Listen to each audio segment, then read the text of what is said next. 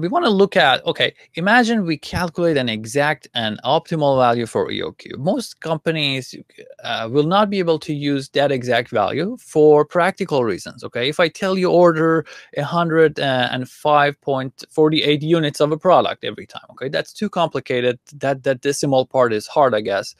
And some products cannot be broken down, right? They could only be ordered in integer values, and more likely your supplier will tell you, I don't care about small numbers, just order in increments of 100. Okay, 100, 200, 300. I can't do 145. Okay, it's because practical reasons.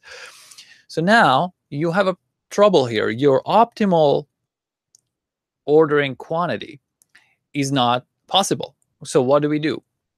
We will choose a value that's closer to it and meets our supplier requirements, right? But do we go up or do we go down? Okay, that's the question we are answering here.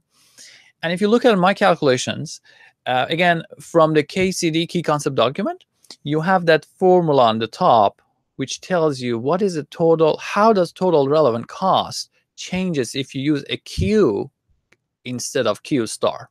And again, to remind you, Q star is the optimal Q that I've calculated. And just a simple Q is any value of Q that I chose. Okay, so it could be different from the optimal. So if you use that formula to calculate example 1, if you look at example 1 and 2,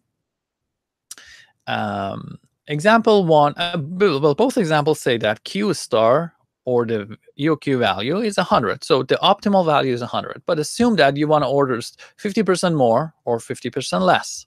Okay, we will test those. Is 50% more better or 50% less? If you just replace the values and calculate, you will see 50% more will add about 8% to our cost.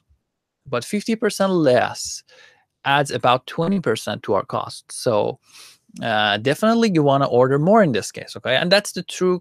That's true for all the cases in EOQ. If you go X numbers above, just reading this first line here, if you go X units above, it's less detrimental than going X units below the optimal value.